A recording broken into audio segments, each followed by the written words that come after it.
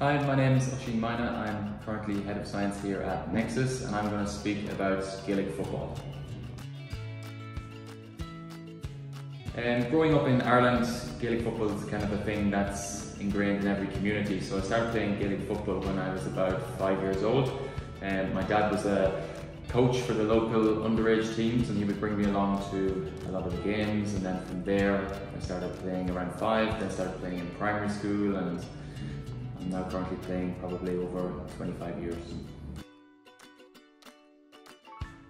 I suppose people around you were playing a lot of football, so my family, my uncles all played Gaelic football, my aunts played Gaelic games as well, so probably inspired by family. And then when you go to school, a lot of the friends at school are playing it too, so it was something that you really want to get into as a result of those people.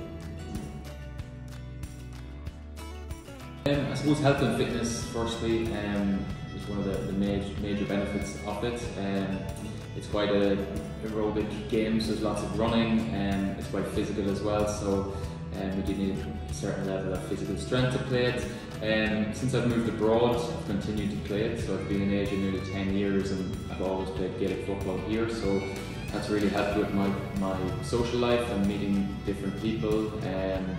I've been able to travel to different sporting events that we went to with Gaelic football in my time here. So health and fitness and social as well.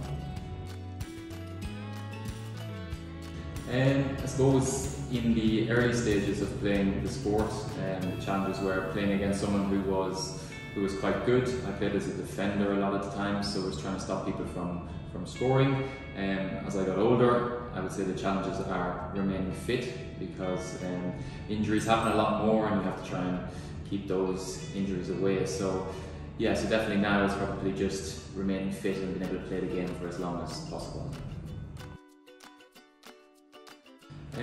With regard to joining Gaelic football, it's actually quite a nice sport to join, because there's a range of different transferable skills. So there's elements of netball, there's elements of basketball, there's elements of football, there's elements of Australian football that comes into it as well, and rugby also. So if you play one of those sports, you'll be able to transfer a lot of those skills across to Gaelic football. So if you're ever willing to give it a try, it's definitely something that's achievable.